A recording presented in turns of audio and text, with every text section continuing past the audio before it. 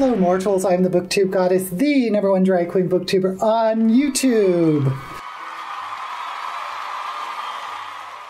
I've seen quite a few top 10 fantasy series videos on BookTube, so I thought that would be an interesting project, but I didn't realize how hard it is. Because here's the thing, I have a lot of fantasy series I've read where I know I like them, but I couldn't quite remember what they were about. So I needed to narrow it down. So I made a list of 50 fantasy series that I've read and remember somewhat the plot and my experience. Then, to narrow it down even further, I decided my list would only include adult fantasy. So, no middle grade, no young adult. And to narrow it down even further, I zeroed out any series that was incomplete. So there is no Game of Thrones, or Stormlight Archive, or Gentlemen Bastards, although they would normally have been in my top picks of a series. But I am not including them because they are not complete stories. So all of these series that I'm going to mention, you can pick up and read from start to finish. Anyway, this was hard. I began by rating them from 1 to 100. Then I was surprised when some of what I thought should be in the top 10 weren't in the top 10. So I began adjusting the numbers and it took me forever. So I finally said, okay, enough. Let's just go for it. So I'm going to go backwards from number 1 to number 10, mostly because number 1 isn't going to be a surprise. But I think a lot of you may be surprised on what else is on my list.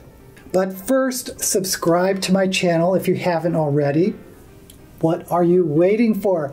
Help a booktuber out. So, coming in at number 1 is, of course, The Lord of the Rings by J.R.R. Tolkien. I've talked about this ad nauseum before, but Lord of the Rings is the fantasy series that started it all, and which so many modern fantasy has drawn inspiration from still. And I read it when I was a young teen, and that kind of sticks with you. And I've reread it multiple times, so it holds a lot of nostalgia for me. It got me through a lot of tough times. The writing and story may come across as a little old-fashioned, and some people find it dry, but for me, the story is truly magical. I always feel drawn into another universe, and the characters from Frodo and Sam to Gandalf and Legolas and Gimli, they are as real to me as some of my close friends. And if you're having trouble reading Lord of the Rings, here's a little hint. You do not need to read the long epic poems. When you get to a poem, you can skip it. You won't miss anything of the story. Number 2 also may not come as a surprise, but it is going to be The Realm of the Elderlings by Robin Hobb. Now this is actually made up of 4 series linked together in the same universe of the Elderlings. Elderlings, by the way, refers to an ancient magical race in this land who are extinct, but have left behind lots of artifacts and a legacy that impacts the human civilizations in this world. The first trilogy is the Farseer trilogy, which was written in 1995, and is a solid fantasy about Fitz, the bastard son of a king raised as an apprentice assassin, and he also has magic powers, which is rare but not unheard of in this world, but his magic also includes something called the Wit, which allows him to communicate and bond with animals which other magic users considered a tainted magic. Anyway, there are more series than this trilogy, but the story of Fitz continues in the Tawny Man trilogy, which focuses on the relationship between the Fool, or the Tawny Man, who is a cipher. This is a prophetic mystic who you never are quite sure of their gender.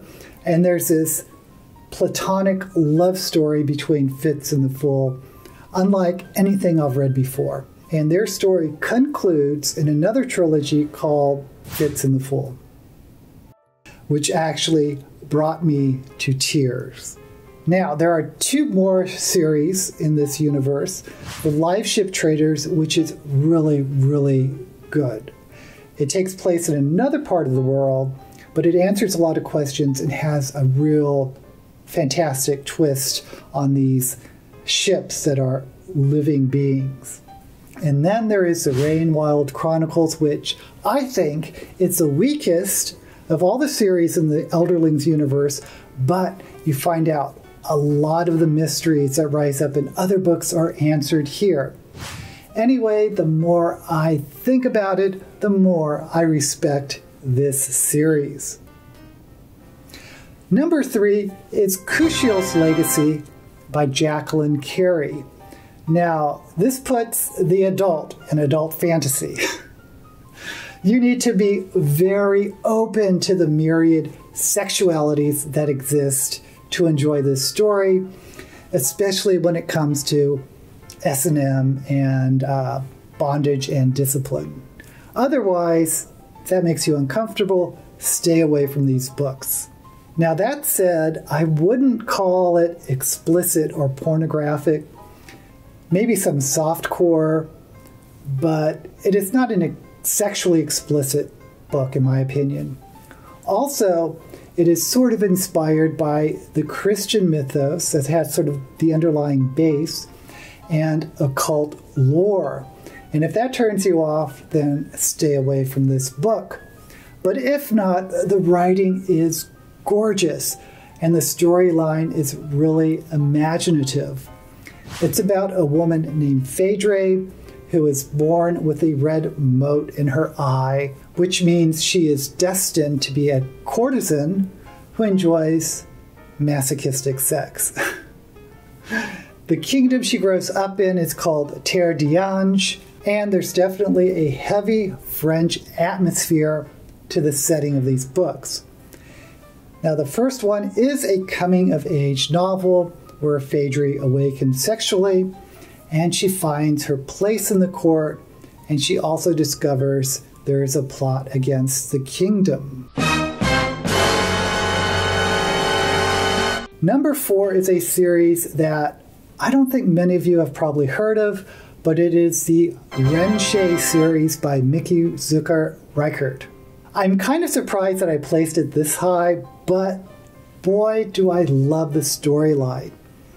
Now, I'm just talking about the original trilogy. I know the author has written more in the universe, but the original trilogy includes The Last of the Renshay, The Western Wizard, and Child of Thunder.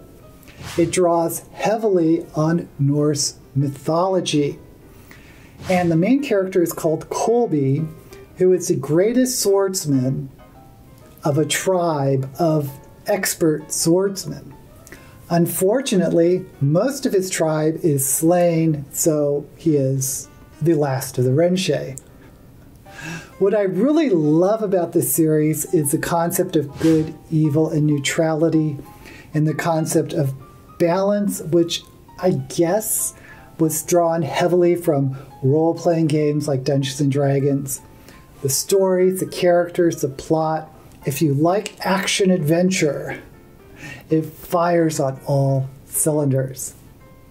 Number 5 is another series you may not have heard of, The Troy Game by Sarah Douglas. Now, Sarah Douglas is an Australian author who unfortunately passed away relatively young, in her 50s. But she wrote some of my favorite fantasy series, the Axis trilogy, the Wayfair Redemption series, but The Troy Game is my favorite. It is a 4-book series that is really unique. It starts in ancient Greek, in Hades' daughter, about Ariadne, a powerful sorceress who helps Theseus conquer the Minotaur. Then she is spurned by Theseus, and she wants revenge, which is then taken up by her daughter. Then the Troy Game comes into play, set up by the gods, but whoever completes it will have ultimate power. Now, what's fascinating about this series is that each book spirals up in time, where all the characters are reincarnated and try to complete the Troy game, which started in the first book. And sometimes they have memories of their past lives and know what they're doing, and sometimes they don't. So in the second book, the players have moved up to medieval England, where the Troy game interacts with British mythology, the ancient gods of Britain. Then the third book, they find themselves in Renaissance England, and the final book, they are in England during World War II. I just found it so fascinating and unique, definitely one of my favorite series. Number 6 is The Fionavar Tapestry by Guy Gavriel Kay. If you have not read Guy Gavriel Kay, his writing is... I don't even have any words. It is literary, lyrical, magical, but even as a literary writer, his stories are nicely paced. Now, sometimes literary fiction drags, but not here. It's a portal fantasy about a wizard from the magical land of Fionavar who lives in our world and works as a university professor who recruits 5 of his students to go to Fionavar on a quest. It draws on many fantasy themes and feels epic and mystic and also very real at the same time. So please check out Guy Gavriel Kay. If you've never heard of him or never read him, every book that I've read that he's written is beautiful.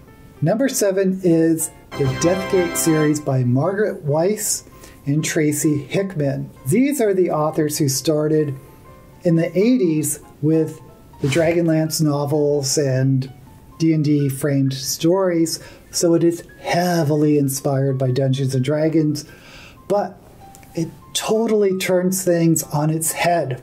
It's set centuries after a war between 2 powerful races concluded, the Patrons and the Sartans. The Sartans won the war and imprisoned the Patrons in a labyrinth, ostensibly to rehabilitate them if they ever make their way out of the labyrinth. But to do this great magical feat, they had to sunder the realm into 4 realms, air, fire, water, earth. But then the Sartans mysteriously disappeared, and a patron has exited the labyrinth, a guy named Haplo. So the series explores Haplo's adventures through the sundered realms and discovering a lot of mysteries about why so many things went so very, very wrong, even though what started the sundering had the best intentions. Number 8, I decided Wheel of Time by Robert Jordan. Now, I have a lot of issues with this series, which I outlined in a separate video. In my opinion, the series is very uneven, but the first 3 or 4 books are fantastic. Now, at the time when I first started reading him, I said Jordan is probably the modern-day Tolkien. I had so much hope for this series, but I think it lost its way. In my opinion, I think it should have been a 5 or 6 book series, but it is a 14 book slog. And Jordan died before he finished it, and the final books were written by Brandon Sanderson. And Sanderson's writing is, of course, excellent, but it isn't quite the same as Jordan's. But I cannot deny how good this series is, in my opinion. It's a chosen one story about a reluctant hero, Rand al'Thor, and his friends, Matt and Perrin, Nynaeve, and Egwene. If you enjoy fantasy and haven't heard of this series, then You must be living under a rock. I think the series is worth reading, but it's a commitment. I'm not denying it. But if you want to understand what the deal is, maybe just read the first 3 books, which are probably the best in the series, but I'm warning you, if you start the series with those 3 books, you may be hooked into reading the entire series. Number 9 is The Saga of Recluse by Ellie Modesitt Jr. This is, again, maybe not a fantasy you've heard of, but if you read it, the story really gets ingrained in your head. Now, there are a ton of books in the series, like over 20, and it probably isn't finished yet, but most of them are standalone novels, even though they might reference other bits of the story. But I included it here because, like I said, it's not a continuous storyline like Wheel of Time, and you can read the first 3 books without reading any more, and you won't be missing anything.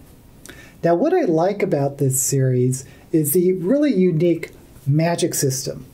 There are mages who dress in black and control the magic of order, and wizards who dress in white who wield the magic of, you guessed it, chaos. Now, there are not only limitations to magic, but actual side effects, which makes magic tricky to use in this universe. Order mages, if they use their magic too much or without realizing that they're using it, sort of subconsciously, their life force gets strained. So they have to be highly trained and very orderly in everything they do. Now, chaos wizards have very short lives because using this magic causes everything around them to be subject to a higher rate of entropy. And of course, there is a conflict between order and chaos. But it's fascinating and it's unique, and it is a very good read. Finally, for number 10. I went back and forth on this a lot, but I settled on The Discworld by Terry Pratchett. Terry Pratchett is a humorist fantasy author who has written over 40 novels set in Discworld. But you just need to read 2 of them. The Color of Magic, the first Discworld novel, and its sequel, The Light Fantastic. And it's about an incompetent wizard named Rincewind. Who is that?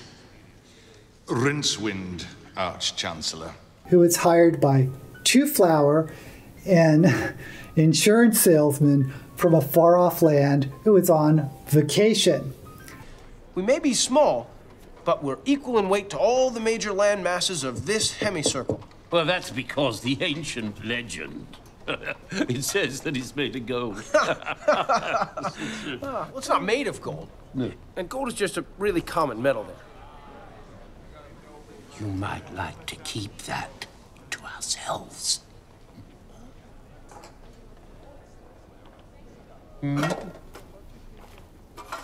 Oneas.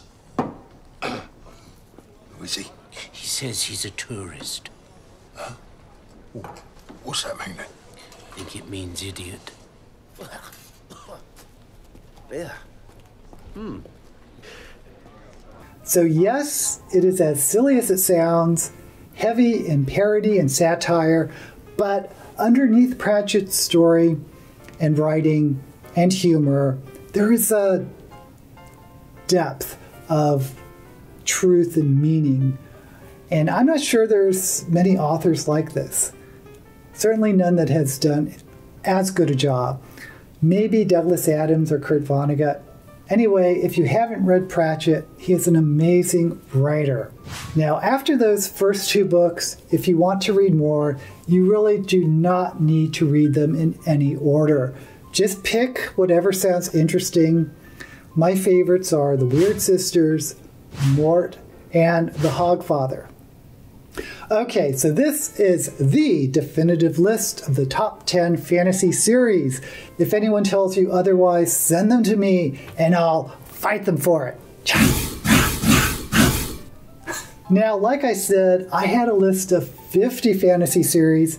If you want a part 2 to this, maybe see what I rate numbers 11 through 20, let me know in the comments. Also, like this video if you enjoyed it. Hit that notification bell if you are subscribed to me and you want more videos by me. Until we meet again, may all the books you read Be blessed.